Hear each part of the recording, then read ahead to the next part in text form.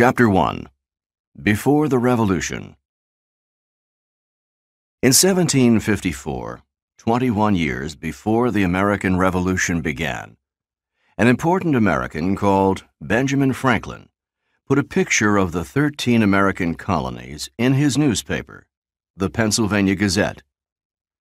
It showed a snake which was cut into 13 pieces, with the words, "Join or die," underneath. Franklin was trying to tell the colonies that they needed to work together in order to survive. At that time, America was not an independent country, and each colony was governed by the mother country, Great Britain.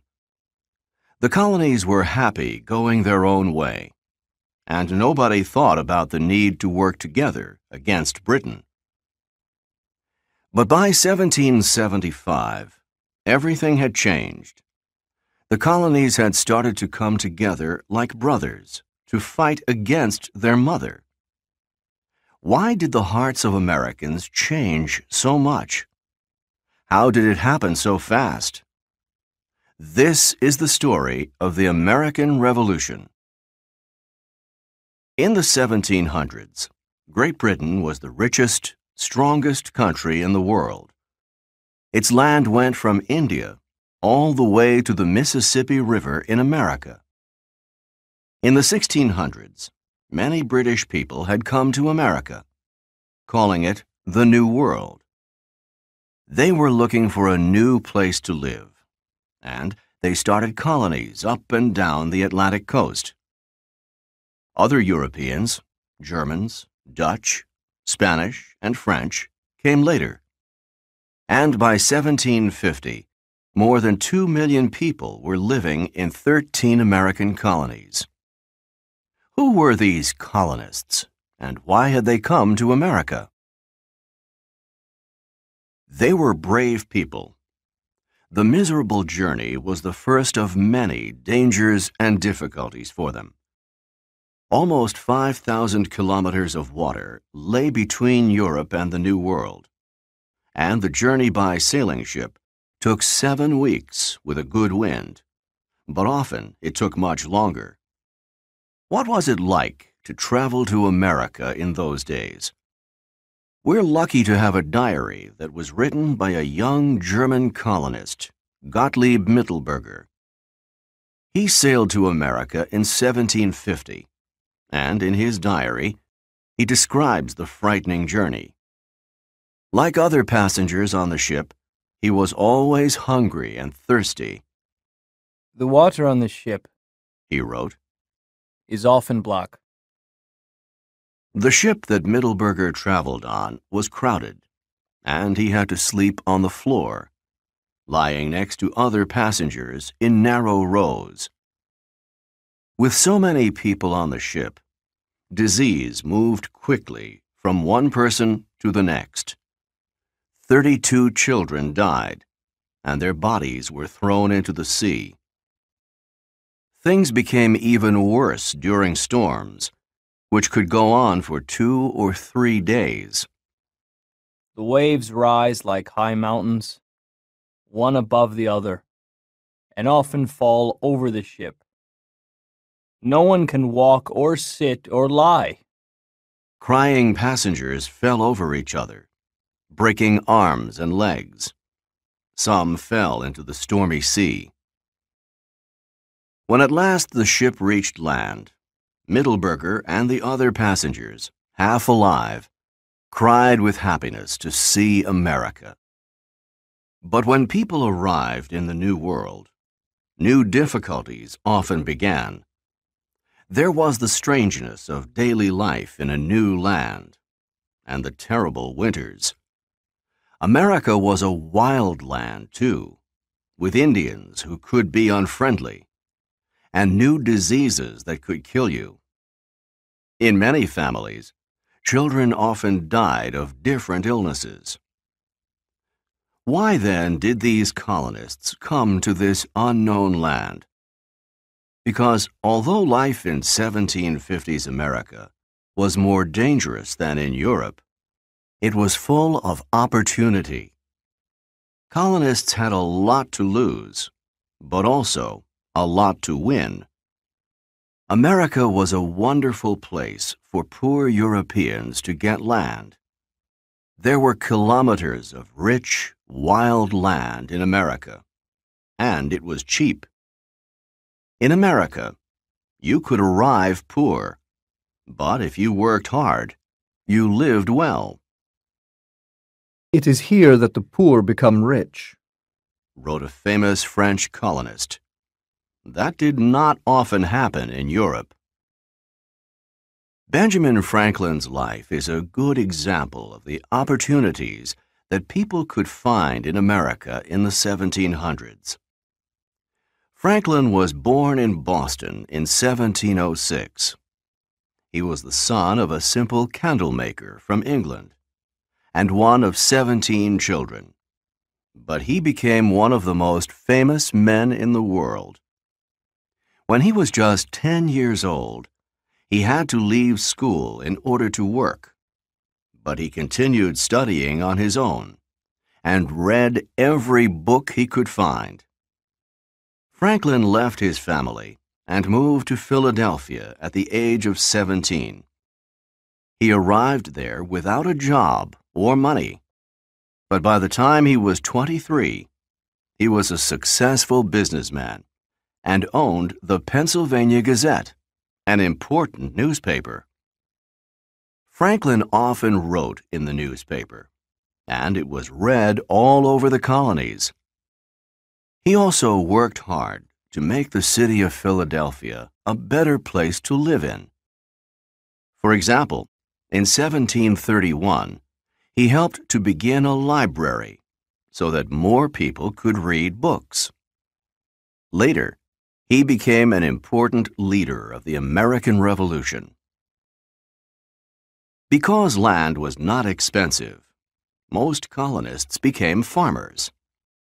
They were able to own the land that they worked on, something that had been impossible in Europe, because all the farms there belonged to a few rich men. With the help of neighbors, colonists cleared the land, cutting down thick forests and carrying away rocks to make rich fields where they planted vegetables, fruit, tobacco, and rice. But as the colonies grew and more forests were destroyed, the American Indians in the East lost their homes and had to move further and further west. America was not a land of opportunity for the Indians, as it was for the colonists. And we must not forget that there were other people in America at the time who had no opportunities at all. These were the slaves who had come by ship from Africa. Their long journey was much worse than Gottlieb Mittelberger's. By 1750, 1 out of every 5 colonists was a slave. They worked in the southern colonies on large farms that grew tobacco or rice. The slaves, many of them children, worked long days under the hot sun, and their lives were full of hopelessness. American farmers had to work hard in order to survive. They built their own houses, usually with 2 rooms downstairs and 2 rooms upstairs, and a big warm fire in the kitchen. The men planted vegetables, fished, and cut down trees to make wood for the fire. The women washed, cooked, took care of the garden, and made their own clothes. Then they made butter, candles, and blankets. The children picked fruit, carried water from the river, helped in the kitchen, and took care of the family's horse, cows, and chickens.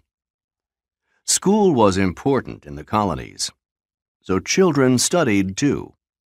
There was never time to rest. Before the American Revolution, most colonists never traveled more than 50 kilometers from home. And travel was slow in those days. The best roads in 1750 were made of stones, but there were only a few of those. When it rained or snowed, most roads were useless. The journey from Boston to Philadelphia, which takes 6 hours by car today, took 2 weeks in 1750. Philadelphia was the biggest and finest town in America in those days. It had tall houses and wide, straight streets full of people and horses. There were booksellers, candle makers, shoemakers, and shops that made fine silver plates. But next to the great European cities of London and Paris, it was a simple, unfashionable town. People tied their cows behind their houses, and they washed themselves outside. They still looked to England for books, clothes, and ideas. Although the American colonists were still loyal to Britain, and to Britain's King George III, the New World was a different place from Britain. The colonists' fight for survival in a new land had given them new ways of doing things and new ways of thinking. They had started to think about being independent.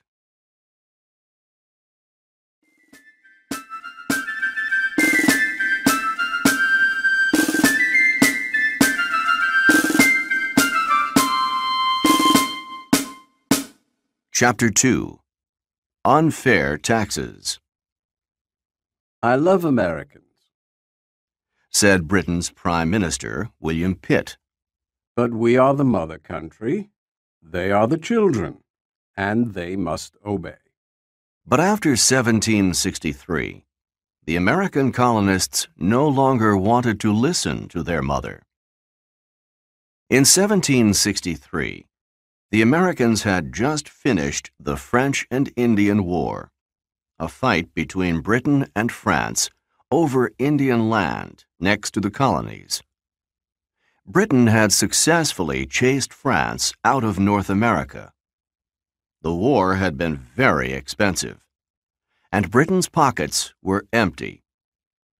As well as the war, Britain also had to pay for the high cost of keeping almost 10,000 British soldiers in the colonies to make them safe from unfriendly Indians.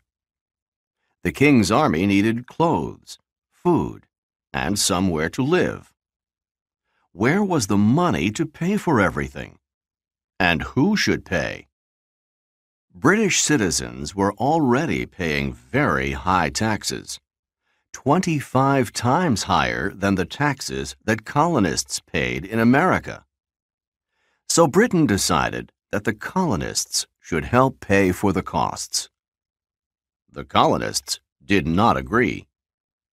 Almost 25,000 of them had fought in the war too. We helped Britain to win the war, they argued. We don't need the British Army here anymore, and we don't want to pay for it. But from 1763 to 1775, King George tried again and again to get money from the American colonies. Each time the colonists grew angrier. They didn't think that Britain had the right to put its hands into their pockets. First, Britain ordered the colonists to pay for rooms, houses, or hotels for British soldiers, and to pay for the soldiers' blankets, food, beer, and firewood. Some colonies obeyed these laws. Others refused. Then the British introduced new trade laws. The colonists had to buy almost everything they needed from Britain, although it was often more expensive. They had to sell their coffee, tobacco, and sugar to the British too. The colonists knew that they could get better prices if they sold to other countries, and these laws made them angry. So the Americans filled large ships with coffee, sugar, and tobacco, and sailed out of their harbors secretly in the dark of the night. But it didn't take the British long to find out what was happening. They sent ships to catch the criminals and put them in prison. Colonists wrote angry letters to King George, but he didn't write back, and probably didn't even read their letters. Instead, in 1765, the king made things worse by introducing the stamp tax. The colonists now had to buy a British stamp for every kind of paper they used. Newspapers, small books, and even playing cards had stamp tax on them. Although the stamp tax was accepted in Britain, the colonists didn't want it in America. It's unfair. It's unfair. They shouted in streets, shops, and town meetings. The colonists did not mind paying taxes to their own governments, but they had no representatives in the British government. The British, Thought the colonists, have the right to decide through their representatives how much tax to pay. Why shouldn't we have this same right? The colonists were strong, determined people who had sailed dangerous seas and cleared wild forests looking for a better life. They didn't want Britain to tell them what to do. Soon, the colonies exploded in an angry storm. People became violent, throwing rocks and starting fires in the street. They broke the windows of British and American stamp sellers and destroyed their homes. A secret group of men, called the Sons of Liberty, caught some of the stamp sellers, brushed hot black tar all over their skin, and then covered the tar with chicken feathers. It was a terrible thing to do. The tar burned the skin, and the feathers were almost impossible to pull off without pulling off big pieces of skin at the same time. The colonists' violent refusal to pay the stamp tax surprised the British. They saw Americans as hotheads, fiery people who were always unhappy and looking for a fight. Some Americans, like Benjamin Franklin, were also surprised by the strong feelings against the British government. Franklin had worked in England for a number of years and had many friends there. But now, he realized that he had to fight for better rights for the American people. A year later, in 1766, King George finally stopped the stamp tax.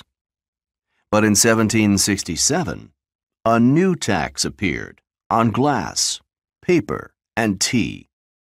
Crowds once again filled the streets and meeting houses, shouting even louder. The king sent more and more British soldiers to the colonies to watch the angry colonists. The British soldiers were excellent fighters, but they had a miserable life. They were unwelcome in America. Their pay was low, and they had a dangerous job. They were beaten for the smallest mistakes, if their uniforms were dirty, or if their boots were not shiny. The soldiers, who were called redcoats because of their red jackets, began to hate life in America, and the colonists hated the redcoats.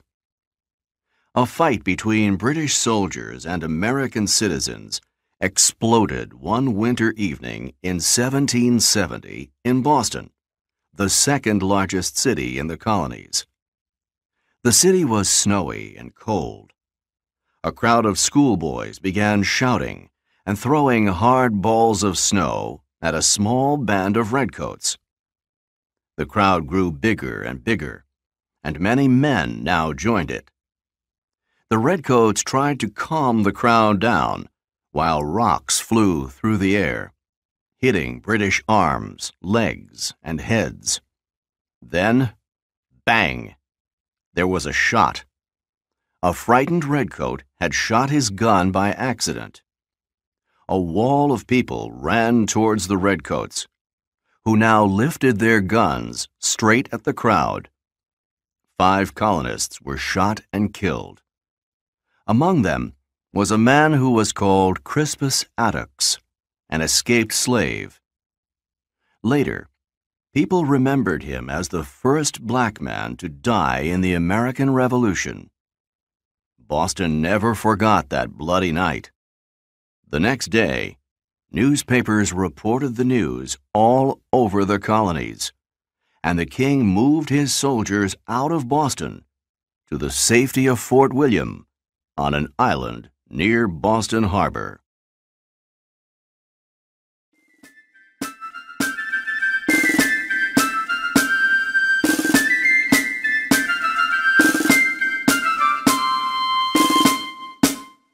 Chapter 3. The Boston Tea Party. On December 16, 1773, 3 grand British ships with tall white sails waited in the cold water of Boston Harbor. Everything looked calm and peaceful, but not for long. Trouble was coming. The people of Boston were angry about the British tea that filled the ships. They didn't like the new British tea tax. And Britain said that British tea was the only kind of tea that American colonists could buy. These trade laws didn't seem fair. Although they loved British tea, Americans refused to drink it. Some of them tried to make their own tea from wild plants. That night in Boston, there was a noisy town meeting with thousands of colonists. These taxes are unfair. Send the tea back to Britain, they shouted. The king's representative in Boston refused to listen to them. These ships will not leave Boston until they're empty, he said. Then Samuel Adams stood up. He was a troublemaker and one of the leaders of the Sons of Liberty, together with John Hancock. This meeting can do nothing more to save the country, shouted Samuel Adams angrily to the crowd. Later that night, Samuel Adams, John Hancock, and about 100 Sons of Liberty did something unforgettable and a little crazy to show how much they hated King George's new trade laws and taxes.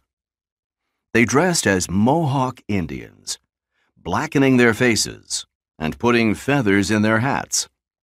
Then they picked up axes and marched 2 by 2 towards Boston Harbor. The moon was bright in the night sky. The men took small boats out to the British ships. When they boarded the ships, no one tried to stop them. With their axes, the Indians destroyed 342 boxes of valuable British tea and threw everything into the black water of the harbor. 3 hours later, the men left the ships and disappeared quietly into the night. The next morning, when the sun came up, the people of Boston saw tea leaves all over their beaches and broken tea boxes in their harbor.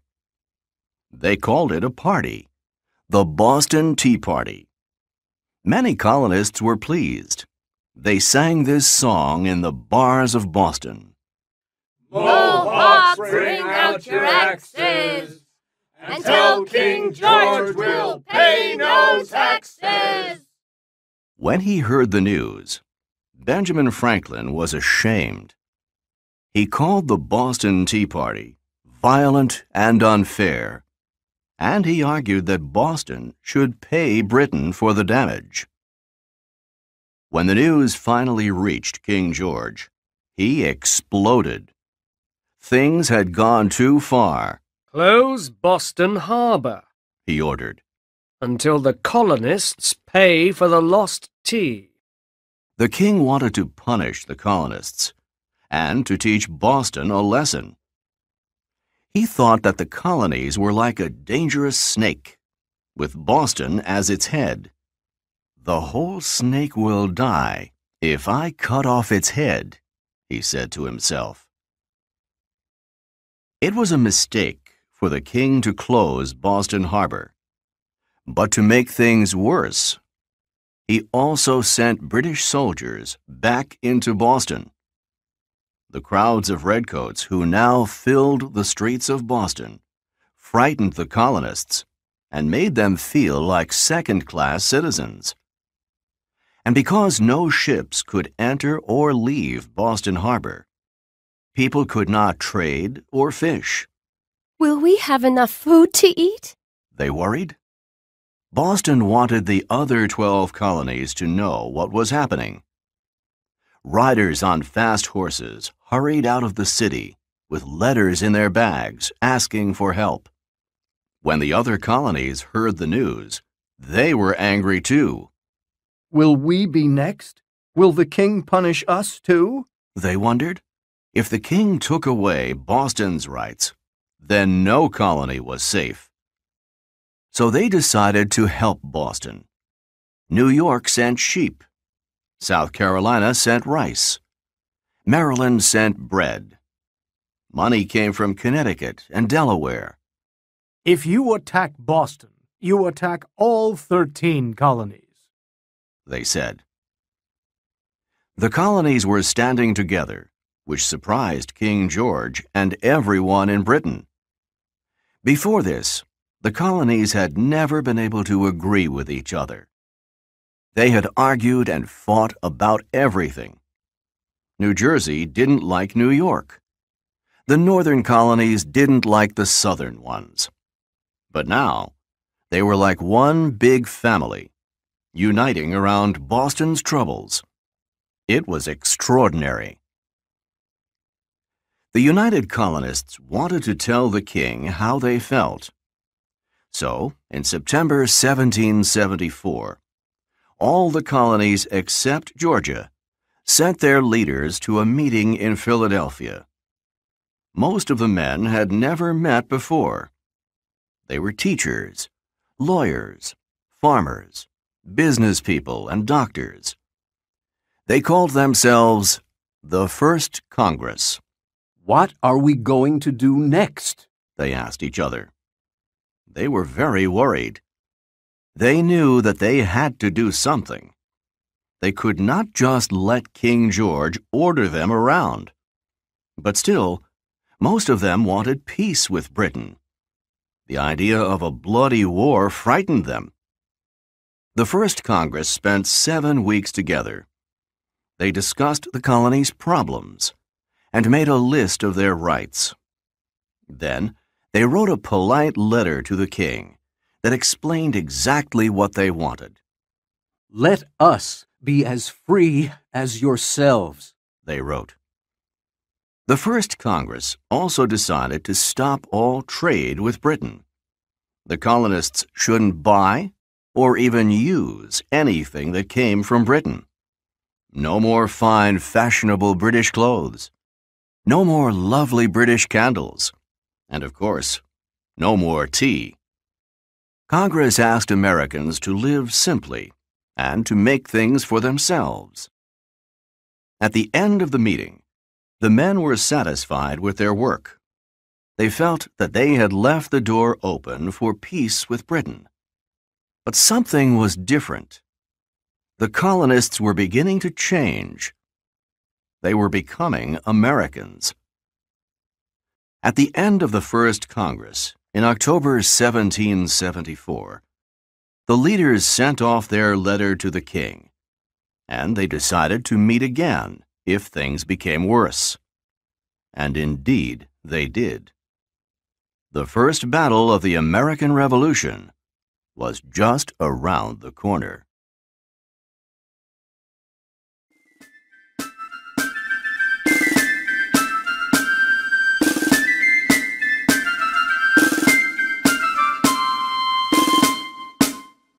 Chapter 4.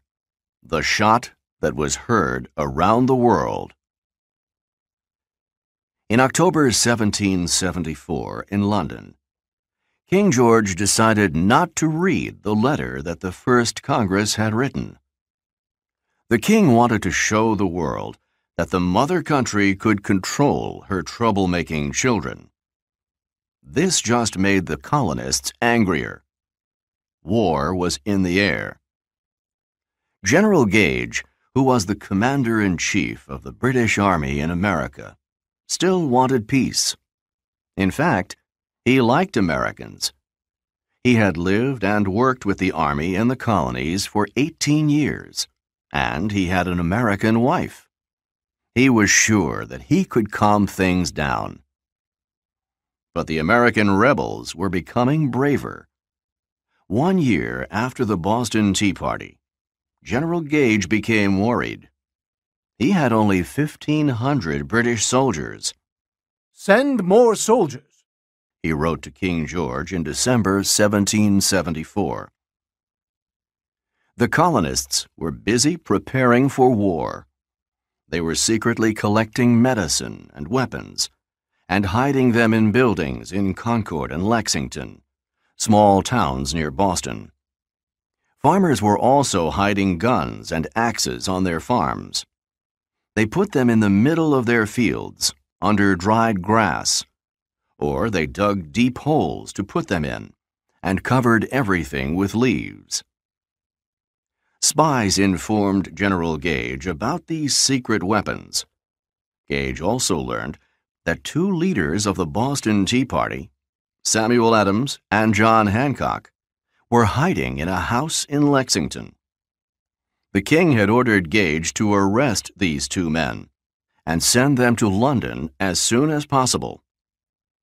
Gage planned to attack. "After I find the weapons and arrest the 2 rebel leaders," he thought, "things will calm down." he was sure that he could succeed and do it peacefully. The rebels were just simple farmers, after all.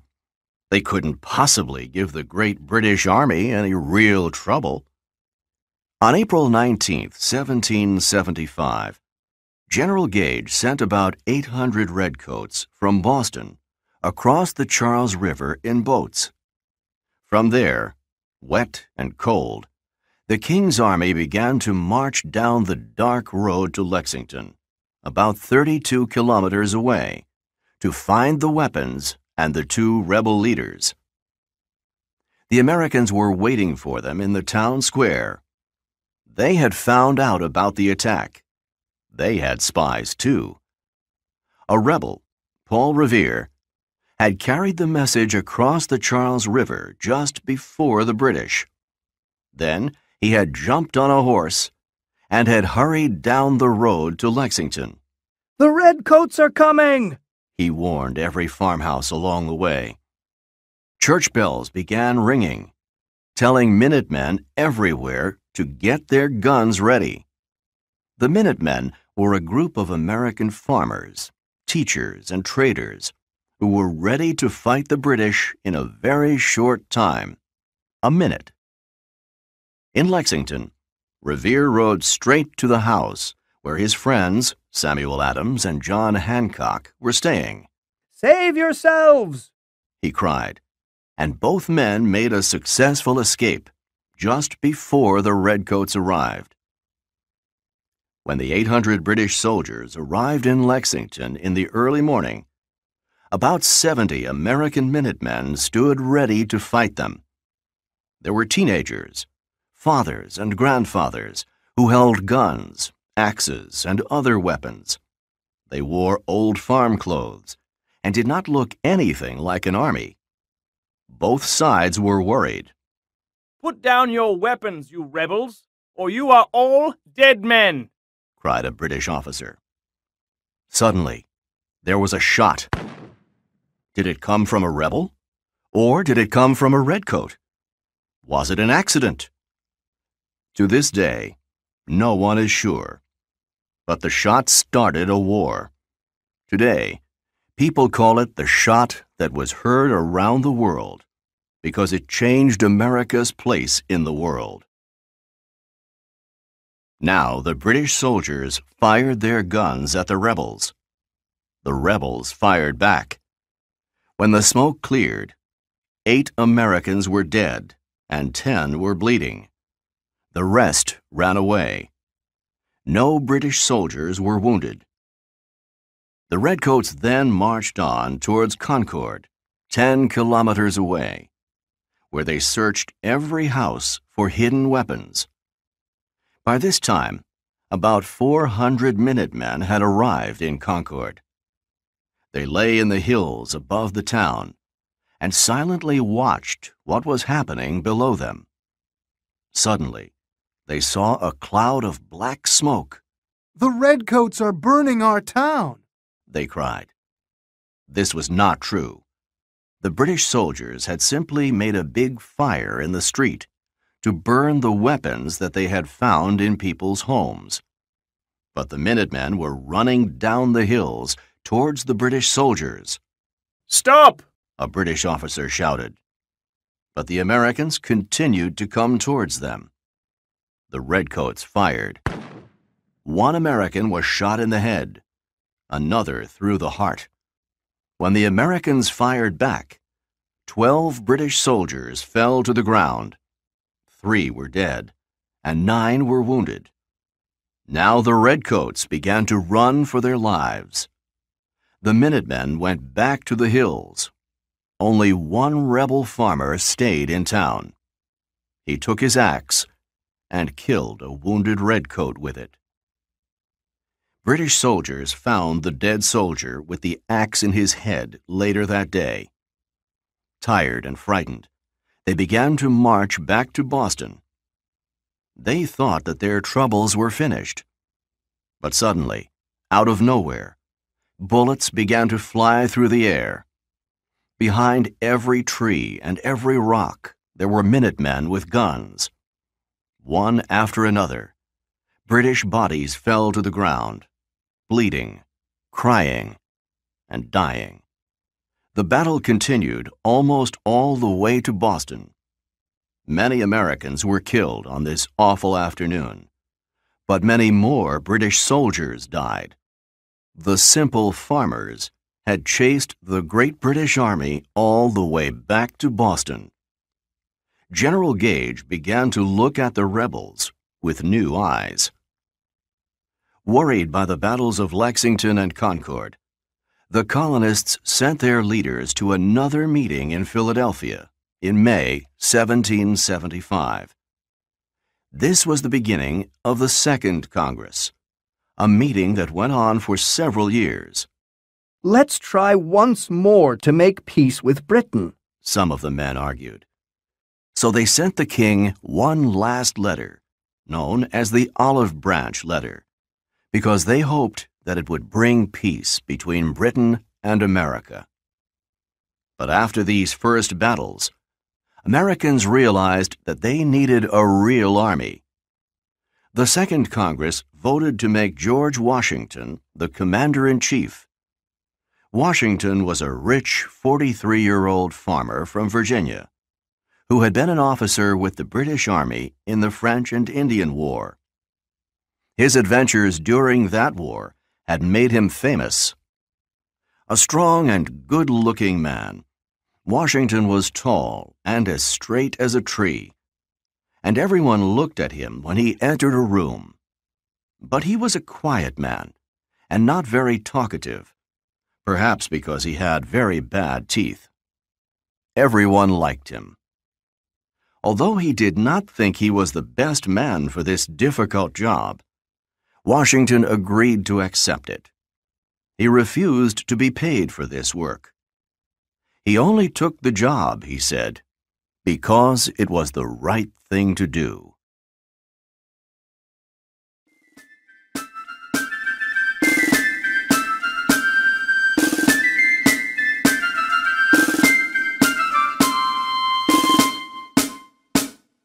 Chapter 5. The Fight for Boston. The British were now back in Boston. The Minutemen had chased them all the way there. The British controlled Boston, but the American rebels did not want them in any other towns. So they surrounded Boston and cut off all the roads that went in and out of the city. The British could not leave except by ship.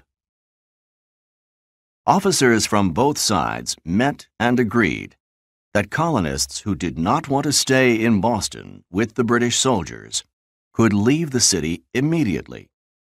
Colonists from outside Boston who wanted to join the British could enter the city. The roads were full of people who were moving both ways. Colonists who entered Boston were called Loyalists because they were loyal to Britain's King George. During the war, many Americans stayed loyal to the king.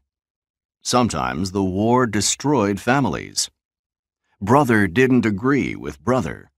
Parents fought with children. Benjamin Franklin, for example, was a rebel, and his son William was a loyalist. The two had been very close, but during the American War of Independence, they argued, and then never spoke again for the rest of their lives. By June 1775, news of the battles at Lexington and Concord had traveled to all 13 colonies. The British fired first, Riders on horses cried, although no one knew this for sure. Angry Sons of Liberty broke into the homes of Loyalists and covered them with tar and feathers. In big and small towns, church bells rang to tell colonists that it was time to pick up their weapons and fight the British. American farmers, shoemakers, and traders put down their work and hurried to answer the call.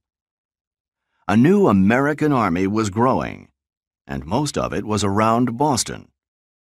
Soon, the British in Boston found thousands and thousands of American rebel soldiers in a big circle around them. They were prisoners in the city. One morning in June, when the British redcoats woke up, they found a surprise waiting for them. The night before, Bunker Hill, a small hill above Boston, had been empty. Now, a large new fort stood on top of it. Guns and cannons were looking down at the British, ready to shoot straight in their faces. American soldiers had worked secretly through the night to build the fort. The rebels have done more in a night than my army could do in months, said Britain's commander-in-chief. He was worried, and he knew that he had to attack the fort as soon as possible. That afternoon, the British soldiers started to climb the hill. They did not know that the American officers had ordered their men not to fire their guns until the enemy was close enough to see the whites of their eyes. The rebels had very few bullets, so every shot was important.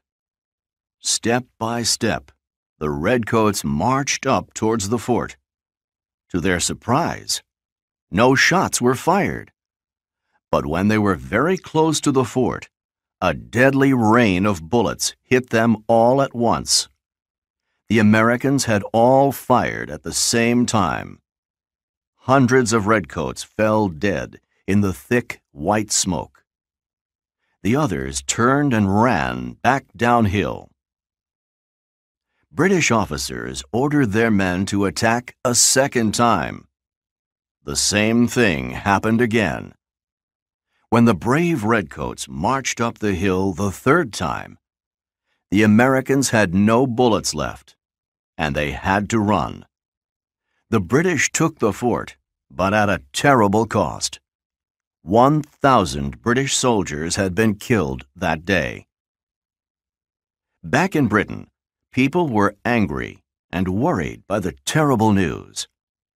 The Battle of Bunker Hill made them realize that this war was not as quick and simple as they had thought.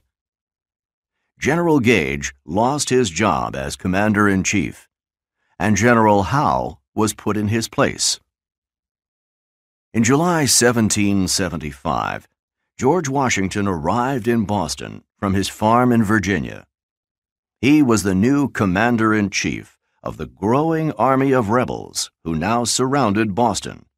I will return safe to you in the autumn, he promised in a letter to his wife, Martha.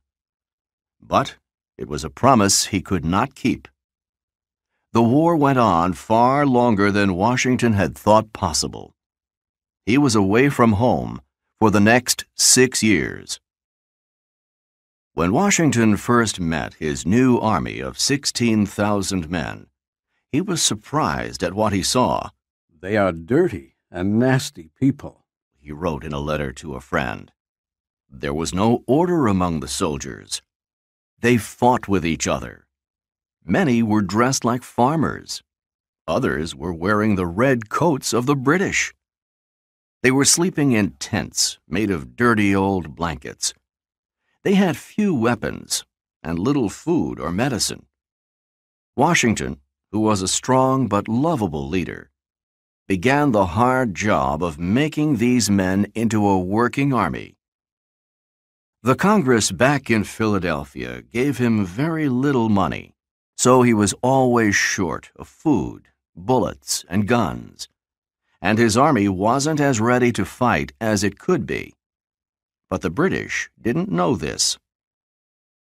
As autumn became winter and snow began to fall, the American soldiers continued to surround Boston.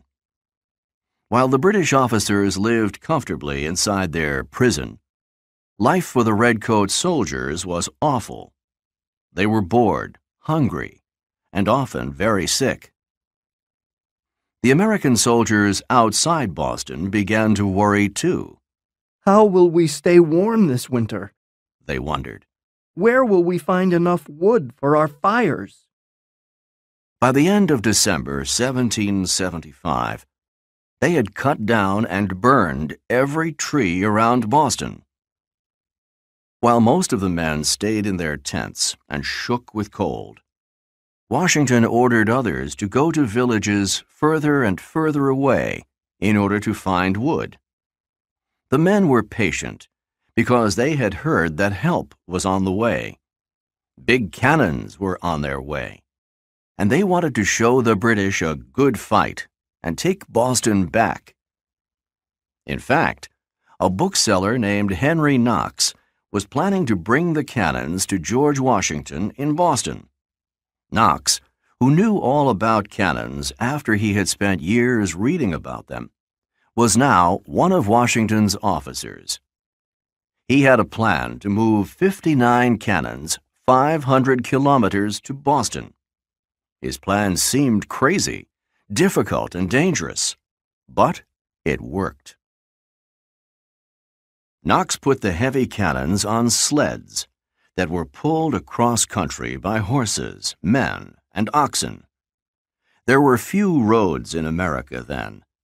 Pushing and pulling, they moved the cannons through snowy forests and up and down icy hills.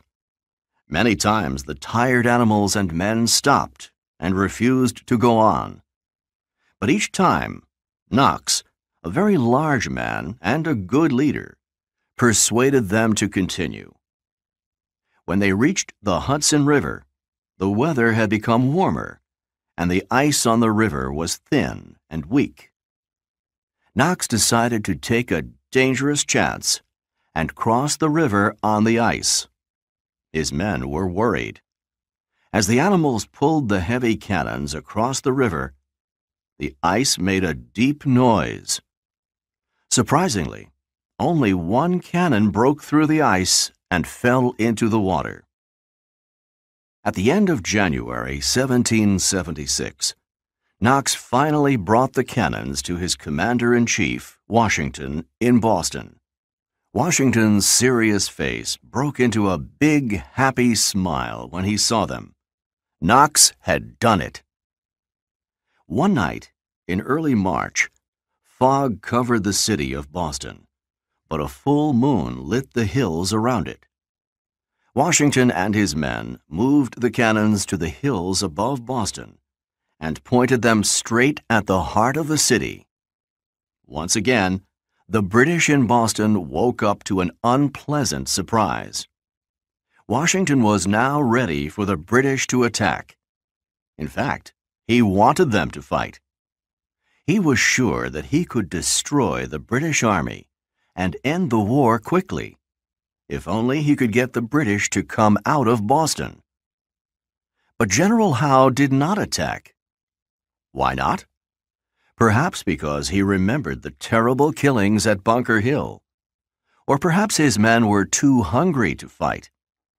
Instead, he put his soldiers and 1,000 American loyalists on grand British ships and sailed out of Boston Harbor towards the safety of Canada. Washington had chased the strongest army in the world out of Boston and out of the colonies. They'll be back, he thought as he watched them leave. It's not finished.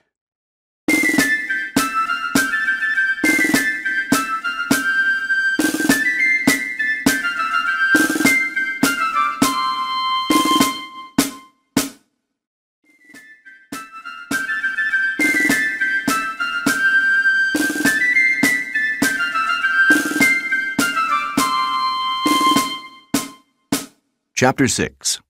The Declaration of Independence.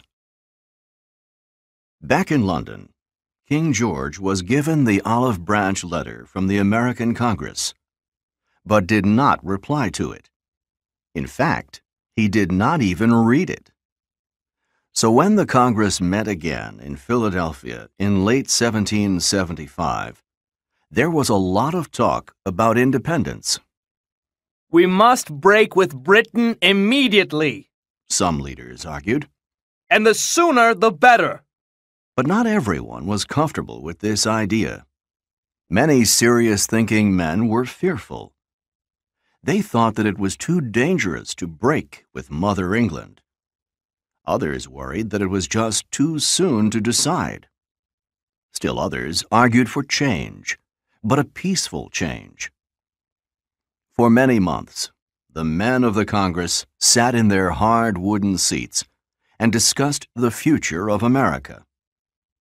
As time passed, more and more colonies agreed that America should be an independent country.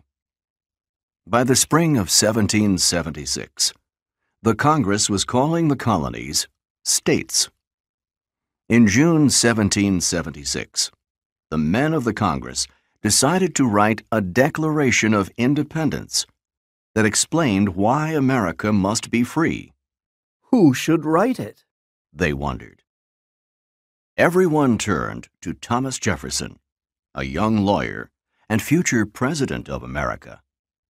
At 33, Jefferson was one of the youngest men of the Congress and very quiet. But everyone knew that he was intelligent, full of ideas, and most importantly, the best writer of the group. Jefferson didn't think that he was the best person for this very important job, but finally he was persuaded to do it. That night, he climbed the steps to his room and sat down at his desk. He picked up his pen and stared at the white page. He had the difficult, lonely job of trying to explain America's need for independence to the whole world. Jefferson worked late into the night. Every day, Jefferson got up before the sun came up. He had breakfast and then started work. Carefully, he wrote a few words, then stopped, changed the words, and started again. He finished a page and then threw it away. He wanted every word to be perfect. Finally, he put his most famous words onto the page. All men are created equal. It took him over 2 weeks to finish the Declaration of Independence. On July 1st, 1776, the Congress was still discussing the future of America. It was a hot summer day, and the air was heavy and wet. a man from Pennsylvania stood up to argue against independence. It was a mistake, he cried, to take the colonies away from the mother country at this time. It's like destroying our house in winter before we have found another house to live in, he went on. Slowly, a well-known man named John Adams, a leader of the Revolution, and another future president of America, stood up to reply. As Adams spoke, the sky became dark. Wild winds and heavy rains shook the tall windows of the room. Adams' voice shook, too. It was as powerful as the storm, and his words were as hot as fire. He explained all the reasons for breaking with Britain. He talked and talked. When John Adams finished speaking, it was late afternoon. The men of Congress sat and said nothing. Their hearts were beating hard. Everything now seemed clear. Jefferson said later, Adams had moved us from our seats. When it was time to vote, almost every leader agreed. Adams had persuaded them that there was only one road for America, and that was the dangerous and bloody road to independence.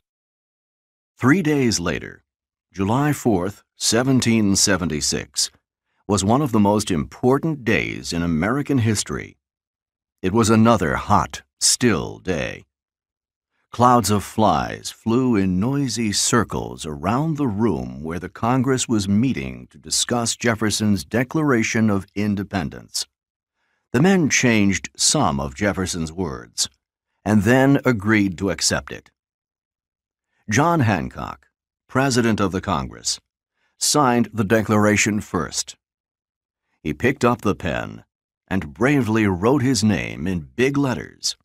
That way, he said, the King of England can read it without his glasses. All the men knew how dangerous it was to sign the paper. If Britain caught them, they could be killed as criminals. Years later, one of the leaders of the Congress wrote that he could never forget his fears and sleepless nights in the days and weeks after July 4th, 1776. Jefferson later said that he did not really write anything new in the Declaration of Independence. He was only trying to explain the American way of thinking. The Declaration has become one of the most important papers ever written. Some of its important ideas are these. Everyone is born with the same rights. Everyone has a right to life, freedom, and happiness. If the government fails to give a citizen these rights, the people can make a new government. These ideas of equality, freedom, and the right to happiness are still important things for Americans today, and they continue to hold the many different people in the country together. The Declaration of Independence helped to keep the American Revolution alive. Fast riders carried the Declaration to towns and villages all over the 13 states. Excitement was in the air. Colonists rang bells, lit fires, fired their guns, and burned pictures of King George. The Declaration was read aloud in town squares all over the colonies, where happy crowds laughed and cried as they listened. It was read to George Washington and his soldiers in New York City on July 9th. That same night, the Sons of Liberty pulled down the large statue of King George in the middle of New York City.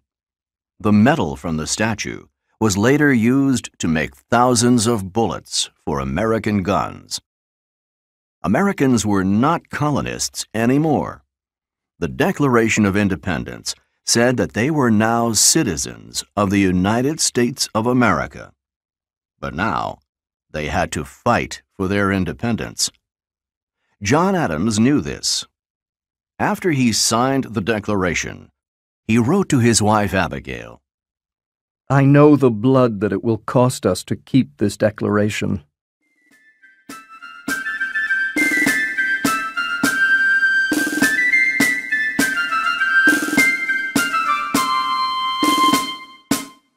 Chapter 7. Fighting for Independence.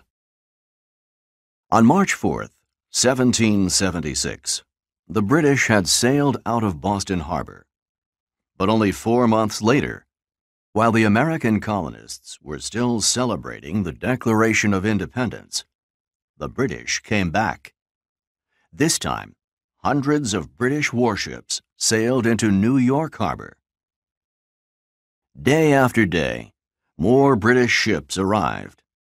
They carried soldiers, cannons, and heavy guns. There were about 23,000 well-rested redcoats and 8,000 German soldiers who were paid to help the British. Britain's army was the best in the world, and this was the largest army that they had ever sent across the sea. General Howe was getting ready to attack New York City. The arrival of the British was no surprise. George Washington had moved his army to New York and was waiting for them. The Americans watched the enemy from behind the walls of the forts that they had put up around the city. The American men had worked day and night in the summer heat for 3 months to build more than 20 forts. They had carried stones, dug holes, and moved large cannons into the forts. Washington knew that this heavy work had made his men tired and weak. But it was important for Washington to keep New York City, a rich, busy town of 25,000 people. With its good harbor, New York was an important center for trade and business. Washington also knew that if the British took New York, they could move up New York's rivers, go deep into the colonies, and attack Philadelphia, the home of the American Congress. And the British could win the war. Washington knew that the British army was strong, while his own army had never been in battle before. He had no warships. His army was far smaller than the British army. A British officer later described it as the strangest army, with old men of 60 and boys of 14 in it. The soldiers didn't have uniforms, and some didn't even have guns, and they were weak from their hard work on the forts. In August 1776, the British ships fired their guns onto Long Island. The battle for New York had begun. As the British started marching, families from farms on Long Island put their furniture into wagons and hurried away. The redcoats moved quickly through Long Island. They burned houses, farms, and potato fields, and destroyed everything in their way. In just one day, more than 1,000 American men were killed or wounded. A foot soldier in Washington's army, Joseph Martin, kept a war diary that tells us a lot about daily life for an American soldier during the Revolution. Martin was just 16 years old during the 1776 Battle of New York. We began to meet the wounded men, He writes. some with broken arms, some with broken legs, some with broken heads. Washington, too, was saddened by what he saw during the battle. I feel angry, He said. and sick, and sorry. The British had attacked from 3 sides, and they were now surrounding Washington's men. The East River, which separates Long Island from Manhattan Island, was behind the Americans. Washington knew that his soldiers were in danger. We have to escape now, or we will have no men left, He thought. Luckily for Washington, the weather suddenly became bad. A thick fog covered Long Island. Washington found every unused boat in the city. And at night, in the dark, he ordered his 9,000 soldiers to take the small boats across the East River to Manhattan. Silence! Washington told his men as they pulled up their tents and marched down to the river with their weapons. Don't talk or even whisper.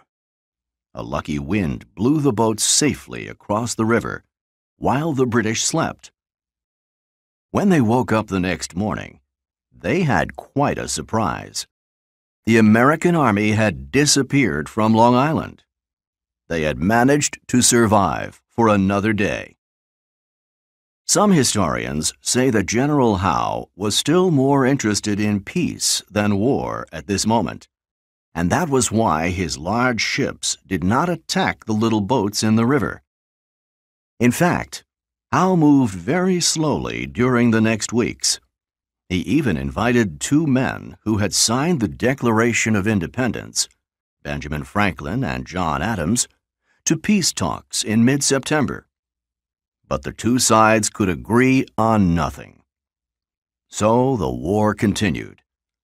The British soon chased Washington off the island of Manhattan.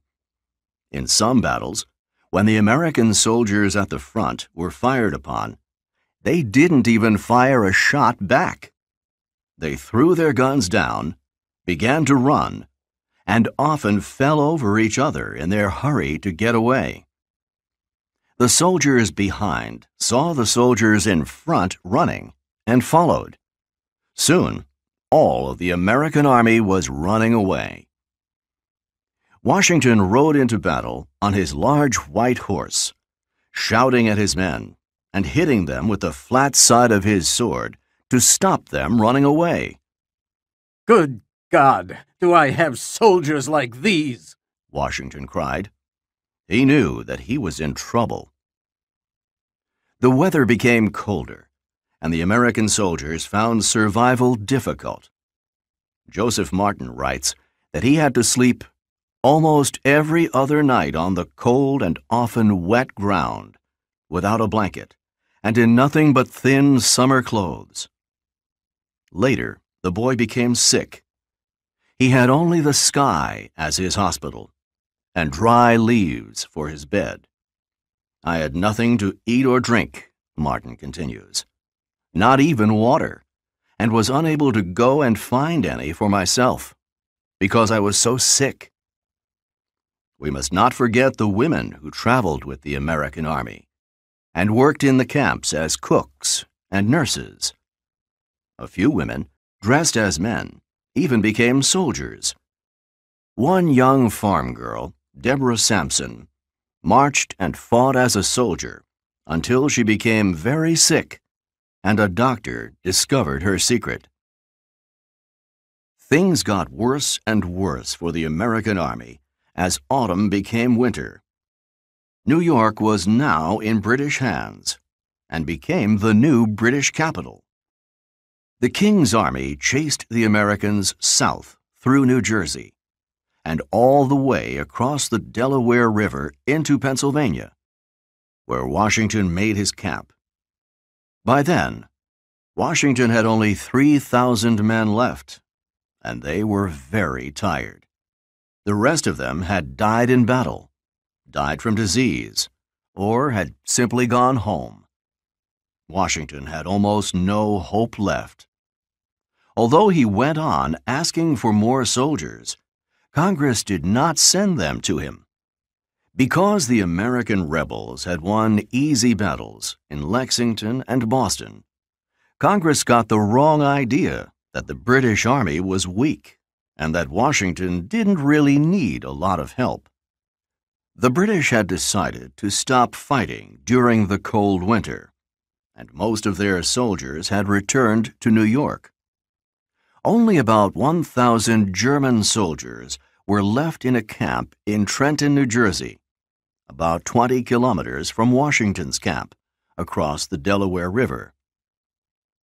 Just when it seemed that all hope was lost for the American side, Washington thought of a clever plan. On December 24th, he heard from his spies that the Germans across the river were celebrating Christmas at their camp, drinking beer, eating, singing, and dancing. Now is the time to surprise them, thought Washington. The Germans knew that the American army was broken, so they weren't worried. Because it was Christmas, they became careless. The German commander-in-chief, Johann Rall, had let his men put their guns away. As night fell, Washington and his soldiers got into boats on the Delaware River. The bookseller Henry Knox was there too, lifting heavy cannons, guns, and horses onto flat boats.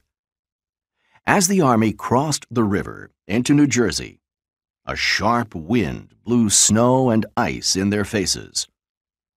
The boats had trouble moving through the thick, icy waters, and the trip took a long time. Blue with cold, the men reached the New Jersey side of the Delaware River, where the weather got worse. I have never seen Washington as determined as he is now, wrote one of his officers. He is calm, but very determined. The Americans still had to march 14 kilometers to reach the German camp before morning. The snow was getting deeper and deeper. It is fearfully cold, and a snowstorm is coming. The wind beats in the faces of the men, wrote the officer. It will be a terrible night for the soldiers who have no shoes. Some of them have tied old rags around their feet. Others are barefoot. But I have not heard a man complain. Washington rode up and down among his men, moving them forwards with his words. Go on, my brave men, he whispered to the marching soldiers. The snow under their feet was red with blood.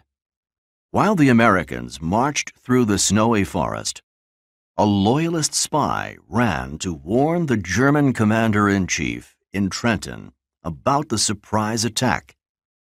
But Johann Rall, who was drinking and playing cards, refused to see him. The Loyalist then wrote a message, which Rall just put into his pocket without reading. Although snow makes walking difficult, it also makes everything quiet.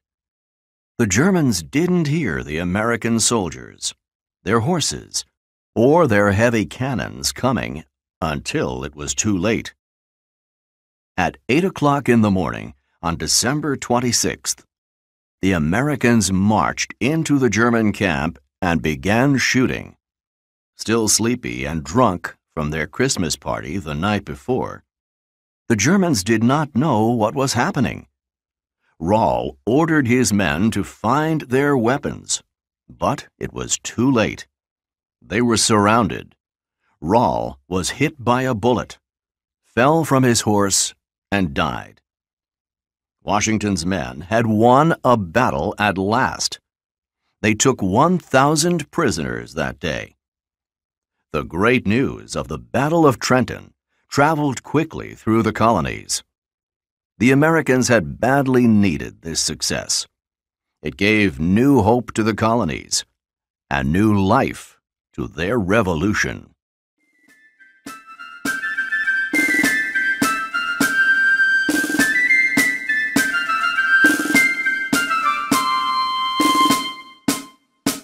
Chapter 8. A Long, Hard Winter. Washington's Christmas victory at Trenton had saved the American Revolution. With the arrival of spring, Washington felt new hope. His men were now well rested, and thousands of new soldiers had decided to join his army. France was beginning to offer help too. Benjamin Franklin had sailed to Paris in late 1776 to ask the French to enter the war on the American side. France and Britain were, of course, very old enemies. Although the French were not ready to send an army to the colonies, they secretly sent supplies to Washington's army. The first French ship, the Mercury, landed south of Boston in March 1777, full of food, clothes, and guns. More than 30 other French ships followed the Mercury that spring. General Howe was in no hurry to continue the fight. He was having a good time in New York City, going to one party after another, drinking and dancing with rich American loyalists. But finally, in the summer of 1777, Howe made a move. He put his soldiers and their horses into ships, and they sailed south from New York Harbor. Howe was taking them to Philadelphia. He wanted to take control of this important city. He knew that he badly needed a big victory. And what better victory than to take the largest and most important city in the colonies for Britain? Philadelphia was also the rebel capital, the home of the American Congress, and the place where the Declaration of Independence had been signed, the center of trouble for the British. If we win Philadelphia, Howe thought, it will kill the rebels' hopes and put an end to this war. In July 1777, Washington moved his army, too, to get ready for the next battle. But first, he marched 16,000 men through the sunny streets of Philadelphia. Crowds of colonists and all the leaders from the Congress were there to watch them pass. Washington, one of the best riders of his day, rode at the head of the army, sitting straight as a statue on his beautiful white horse. He was unsmiling and determined-looking. There were deep shadows under his eyes. The commander-in-chief's face was older now, and showed the hard times and the pain that he and his army had lived through. Washington's men still didn't look quite like soldiers. Many had no uniforms and were dressed in brown clothes with green leaves on their hats. "They can't really march in time," said John Adams, the congressman who had argued so strongly for independence. "And they don't hold up their heads." But he looked at them gratefully, because he knew they were the new country's only hope. As the British redcoats climbed from their ships, most of their horses had died during the journey, and began marching towards Philadelphia, Washington knew that the time had come to fight. In two terrible battles at Brandywine and Germantown, just outside Philadelphia, Washington tried but failed to protect the rebel capital. Our army was broken, An American soldier wrote in his diary. The roads to Philadelphia were now wide open to the British. The rebel capital had fallen. American soldiers rode into Philadelphia to warn rebel leaders to get out fast. In the middle of the night, they knocked on doors to wake up the leaders of Congress. The British are coming! Save yourselves! They shouted. Everyone managed to escape before the Redcoats marched in on September 26th to the music of God Save the King, through the same streets that Washington's army had just marched through. It was a great moment for General Howe. In November, Howe stopped fighting for the winter. He and his army made Philadelphia their comfortable winter home.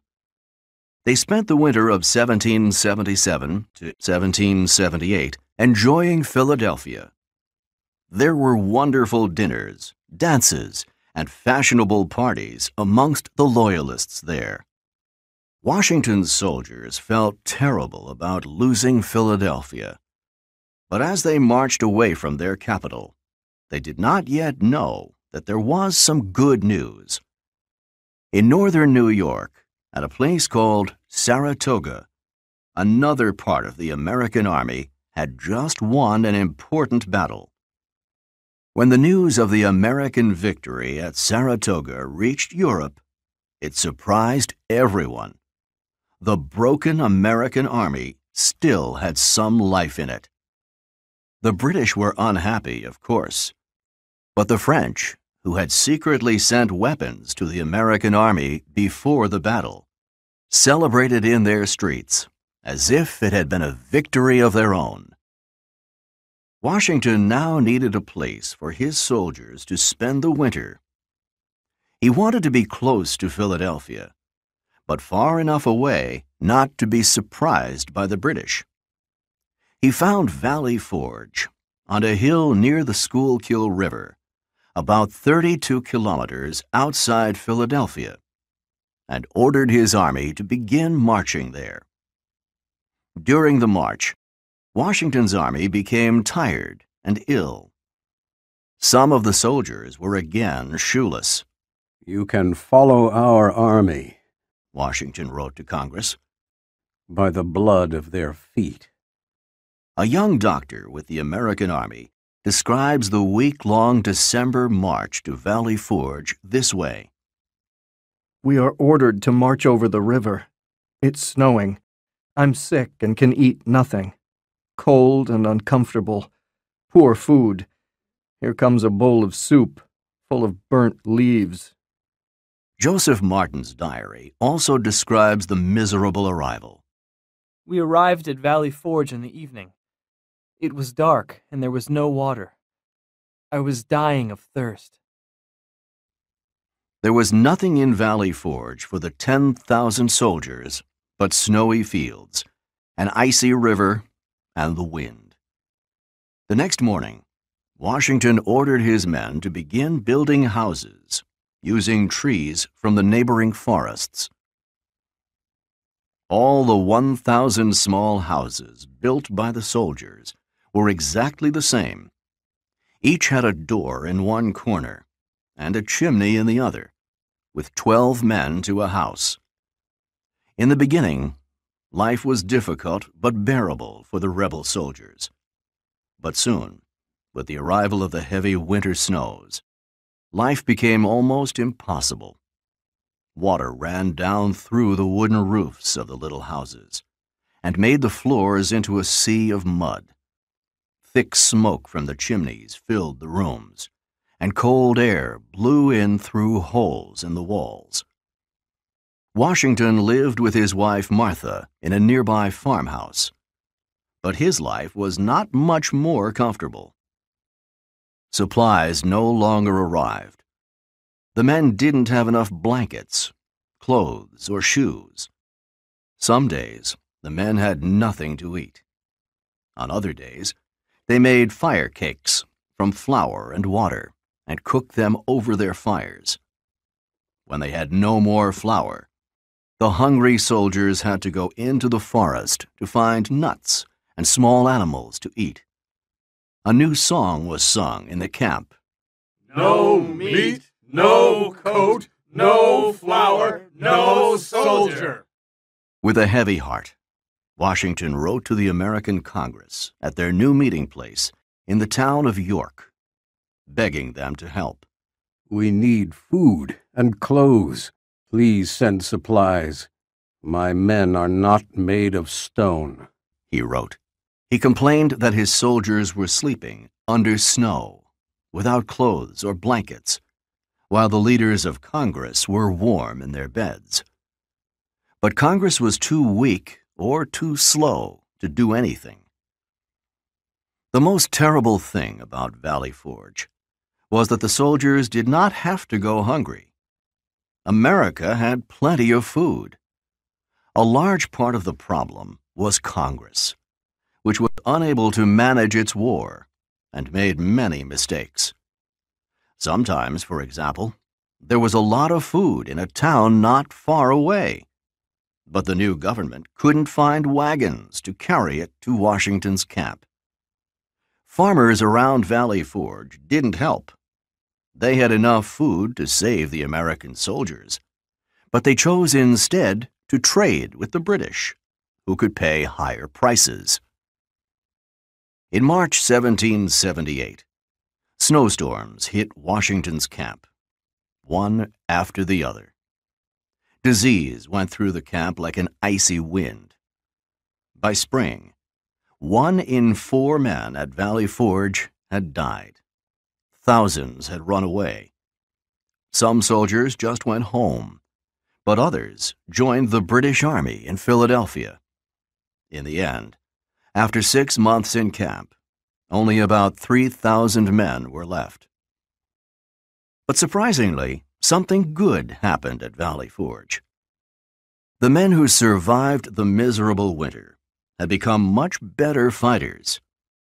Several Europeans who agreed with the American idea of independence had arrived in the camp to help teach the soldiers. One young French officer, the Marquis de Lafayette, had come on his own, determined to fight for liberty. He became like a son to Washington at Valley Forge. But it was largely because of an officer from Germany, Baron von Steuben, that the rebels learned to march, fire a gun, and follow orders. Von Steuben, a man with an easy smile, was determined to bring order to the dirty camp. Even rags can be clean, he told the men. He made them into fine soldiers. The army that came out of Valley Forge was smaller, but it was stronger and more united than before. Also that spring, Americans got some great news from France.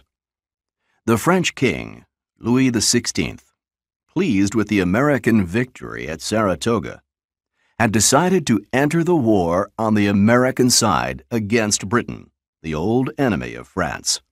This changed everything. The French began to send warships, lots of money, and their best soldiers to join Washington's men. Although the war continued for several more years, the help from France saved the American Revolution, and in the end, brought victory.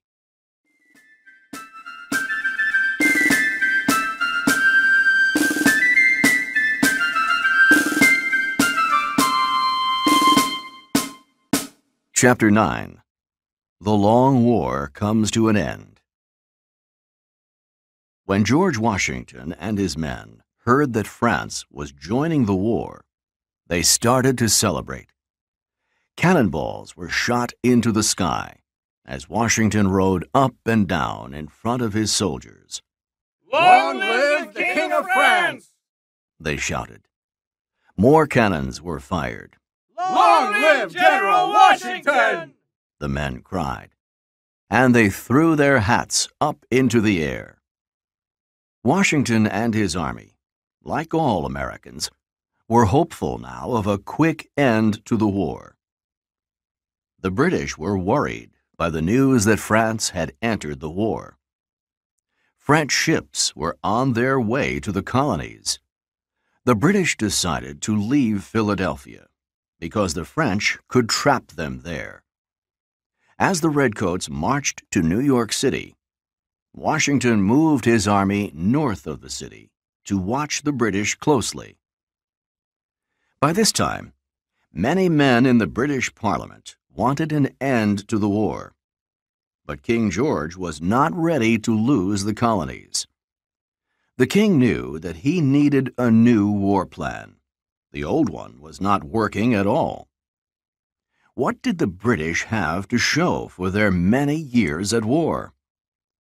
Although they controlled important harbor cities in America and had won many battles, they were not winning the war. Every time they tried to destroy Washington's army, Washington escaped. It was difficult to get control over the northern colonies. So King George decided to send a big army down to the southern colonies. Surely we will have victory there, he argued. After all, the South is home to many American colonists who are loyal to me.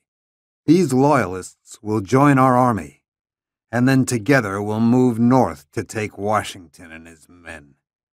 So the Redcoats went south. At first, They had an easy time, as the king had said.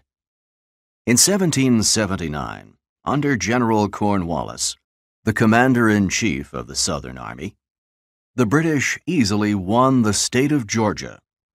In May 1780, they took Charleston in South Carolina, and with it, 5,000 American prisoners. For the Americans, it was the worst battle of the war. America is losing the war, cried a leader of the British Parliament. Soon, all of South Carolina was in British hands. Up north, Washington was very interested in the news from the South, and he grew more and more worried at what he heard. It was a hard time for him and his men in the North, too. Although history has made the terrible winter at Valley Forge famous, the winter of 1779 to 80 was even worse for Washington and his men. There was not much fighting, but there were endless snowstorms, with unbearably cold, strong winds. The men never had a chance to build houses, so they slept in tents. The heavy snow often made the tents fall down on top of the sleeping soldiers. Young Joseph Martin was still with Washington's army. It was cold enough to cut a man in two, he wrote in his diary. Martin was often hungry, and his friends once cooked their shoes over an open fire and ate them for dinner. Again, Washington begged Congress to send supplies. Things have never been so bad, he warned them. I have almost stopped hoping. Congress, weaker and poorer than before, was unable to do much. American citizens didn't seem to worry that their army was hungry. In the end, Washington took the supplies that he needed from surrounding farms. Although he could not pay the farmers, he always wrote down everything that he took and promised to pay the farmers when the war was finished. The British were still moving through the South, and they won battle after battle. The war was destroying the South. Many American loyalists had joined the British side, while many American rebels, farmers and mountain men among them, had joined the American side. There was bloody fighting between friends and neighbors. Brother fought brother, often to the death. As General Cornwallis moved his army through the hot, wet swamps of the South towards North Carolina, things got more difficult for him. Although this was the middle of Loyalist country, small groups of rebel Americans began surprise attacks on his soldiers. One leader of these attacks was Francis Marion, a small man called the Swamp Fox. His men came out of the swamps, hid behind rocks and trees, and shot at the redcoats, killing them one by one. Sometimes they took prisoners and horses. Then they disappeared back into the swamps, where the British could not follow. These sudden, violent attacks, which they had learned from American Indians, frightened Cornwallis's men. The redcoats fought very well in big battles in open fields, but they were not ready for the surprise attacks of the Swamp Fox. Then, on March 15th, 1781, the Americans and British fought a big battle at Guilford Courthouse in North Carolina. 1/4 of Cornwallis's army was destroyed. Cornwallis moved on to Virginia that spring. In early August, tired of marching and fighting, Cornwallis decided to rest at Yorktown in Virginia with his army of 8,000 men. The men began building a fort around the town. Cornwallis had made a bad mistake. Yorktown was on a peninsula in the Atlantic Ocean. This was not a good resting place, because Cornwallis had his back to the water. If the Americans attacked by land, it was difficult to escape. Cornwallis understood this problem, but thought that he could escape by sea. British ships will soon sail down from New York to help us, Cornwallis thought. But in fact, those ships never came. At the same time, up north, Washington was growing desperate. France was desperate too. She had spent millions of dollars in America and had no money left. Tired and worried, Washington sat down at his camp north of New York City with General Rochambeau, the commander-in-chief of the French army in America. The two desperate men knew that Cornwallis was in Yorktown, and they made a plan. "Let's march our two armies down south to Yorktown," Rochambeau said. "If we bring our French ships up from the Caribbean at the same time, we can surround Cornwallis at Yorktown and trap him there." It was a wonderful plan, but a dangerous one. Washington and Rochambeau had to move their soldiers down to Yorktown in great secret. The British Army in New York must not find out where they were moving. It was the time for violent autumn storms to begin, and the French ships were in danger of being caught in storms at sea. Washington, usually so strong, was very worried. Was he taking his army to its death? As the French and American soldiers marched down to Yorktown, the French ships sailed up to Yorktown. They were very lucky. The soldiers and the ships arrived in Yorktown at almost the same time. They had trapped General Cornwallis. Washington, usually as serious and as calm as a statue, began jumping up and down like a child. No one had ever seen him so happy. Yorktown was now surrounded on all sides. On October 9th, 1781, the French and Americans began firing their big guns. They shot 3,600 cannonballs into Yorktown that day. The British fired back. After 5 years, the soldier Joseph Martin was still with Washington's army, and he was still writing in his diary. "A man at my side got a ball in his head," he writes, "and fell under my feet, crying out." All day and all night for more than a week, the French and American cannons continued to shoot as the armies moved closer and closer to the British fort. Many British soldiers were wounded, and no one inside the fort was getting enough to eat. Finally, on the morning of October 17th, 1781, through the thick white smoke and the angry noise of the big guns, the Americans heard the small sound of a drum. It was coming from a little red-coated drummer boy, standing on top of a wall. Then a British soldier stood up and waved a white flag. The boy beat louder and louder on his drum. A sudden silence fell as every gun stopped shooting. Cornwallis had surrendered. Washington's dream had come true. It was the beginning of the end.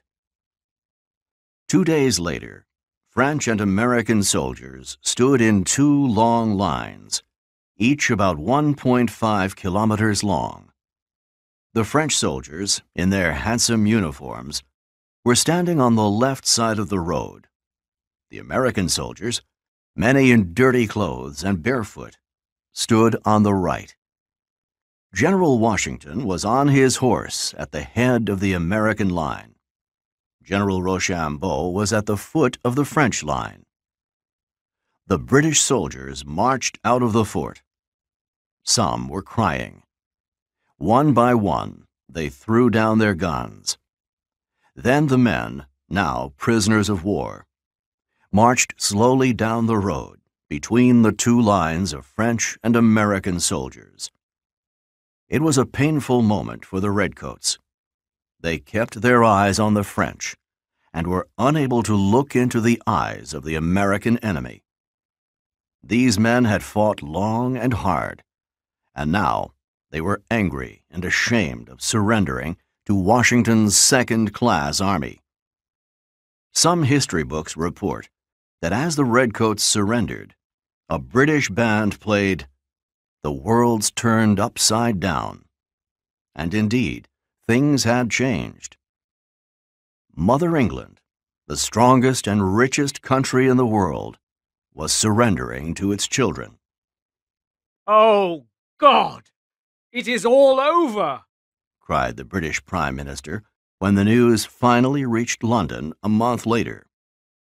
Although a peace agreement was not signed until 1783, the Yorktown Battle ended the long American Revolution.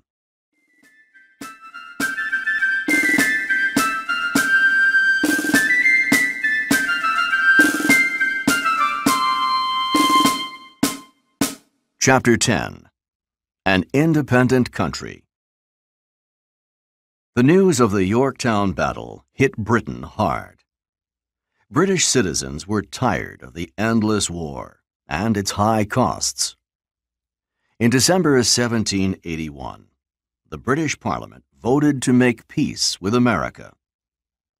King George seemed to be the only Englishman against the peace. He angrily refused to sign the agreement. But in the end, he had to agree.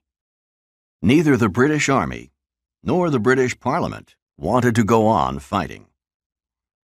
Anyone who continues to fight against America is an enemy of the King of England, said Parliament in February 1782. At least 9,000 soldiers from both sides had died in battle, and about 12,000 had been wounded. A much higher number had died of hunger, cold, and disease. With the fighting at an end, Benjamin Franklin, like most Americans, celebrated. There was never a good war or a bad peace, Franklin said. And his famous words are still repeated today. Americans danced in the streets, cooked oxen, and exploded fireworks in the sky. Washington had become an American hero. I am not surprised at what George has done, Washington's mother quietly told the visiting French General Lafayette, for he was always a good boy. British and American leaders arrived at the peace table in Paris to discuss a number of questions. One of the most difficult was, what will happen to the Loyalists?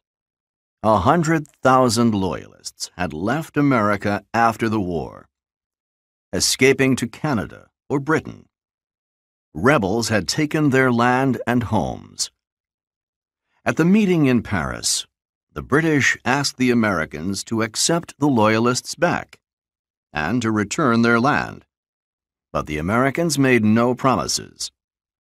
So most Loyalists stayed outside America for the rest of their lives.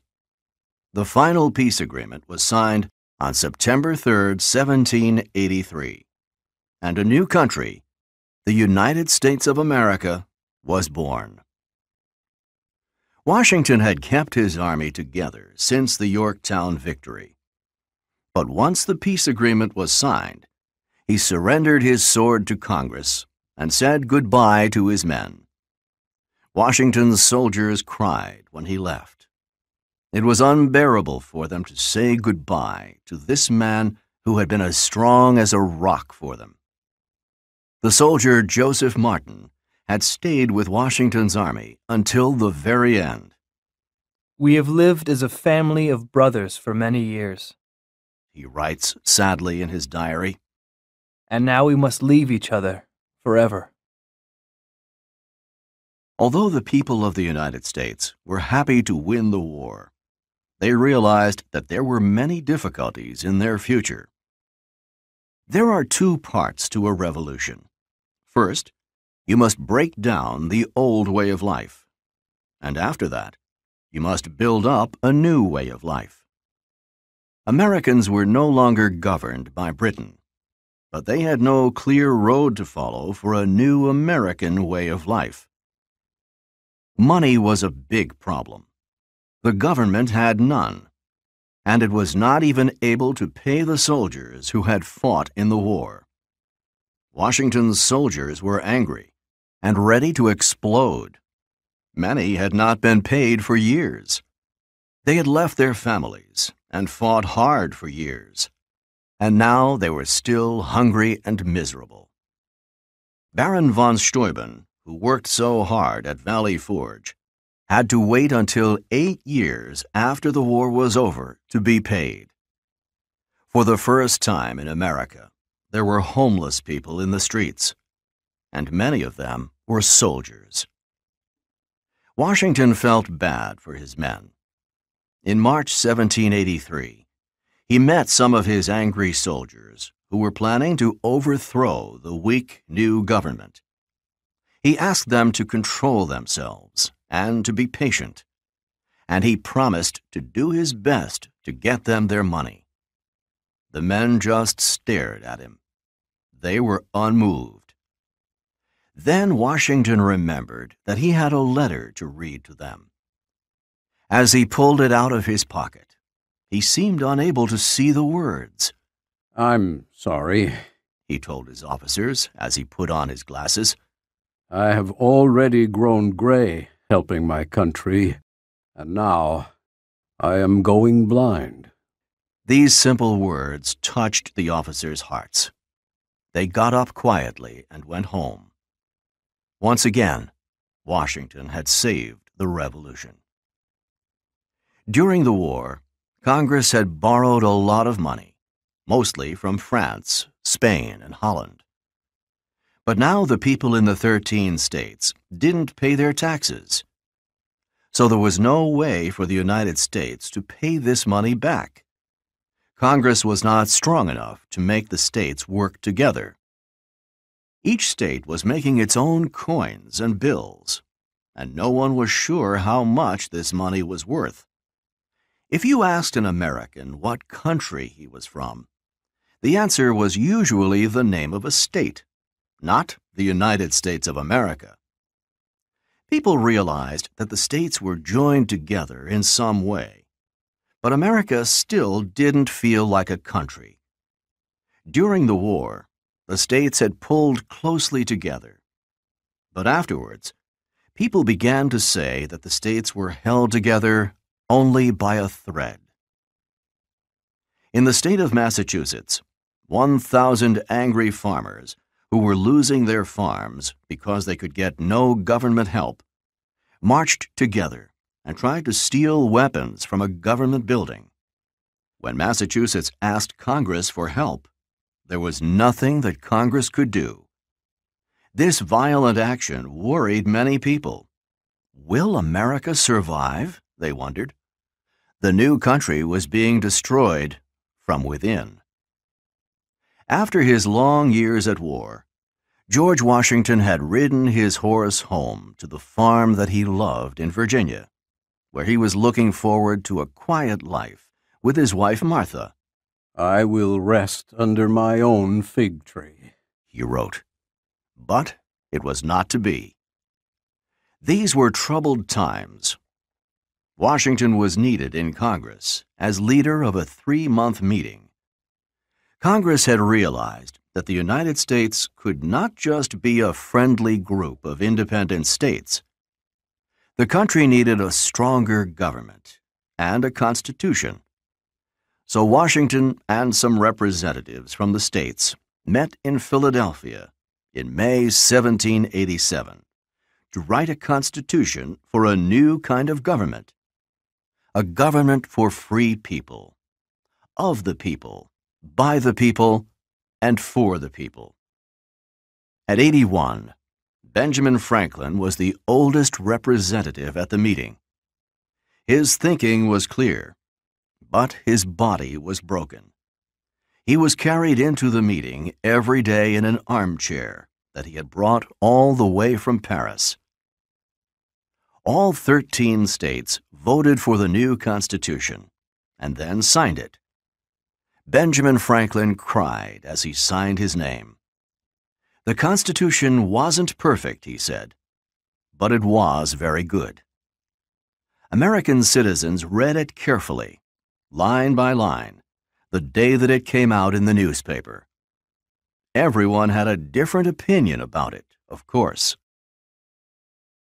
The Constitution separated the government into 3 parts. Each part, it said, should watch over the other 2. That way, no part of the government could become too strong. It was a people's government. In the Bill of Rights, ordinary citizens were given rights that citizens in other parts of the world had never had before. American citizens were now free, for example, to say anything that they thought, or to put their opinions in the newspaper. They had the right to speak out as a group and to disagree with the government. The new government was governed by laws, not by a king. But some big mistakes were made in the Constitution. It did not free the many slaves in America, and it did not give any rights to American Indians. It took many years before these groups had the right to vote.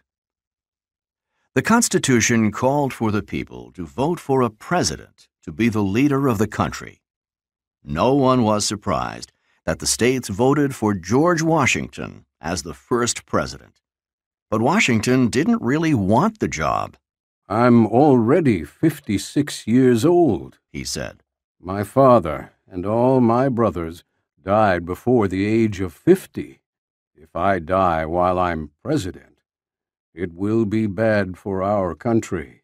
Washington worried about other things, too. If I'm a bad president, he asked his friends, will Americans forget what I did in the war? He often said that the most important thing for him was the good opinion of good people. But he was finally persuaded to take the job, and in 1789, he became the first president of the United States. John Adams became his vice president. Thomas Jefferson, the writer of the Declaration of Independence, became his Secretary of State. And Henry Knox, the bookseller who brought the cannons to Boston, was his Secretary of War. And Washington did not fail as president. He was bright and honest, calm and fair. In fact, he is still known to grateful Americans today as the father of his country.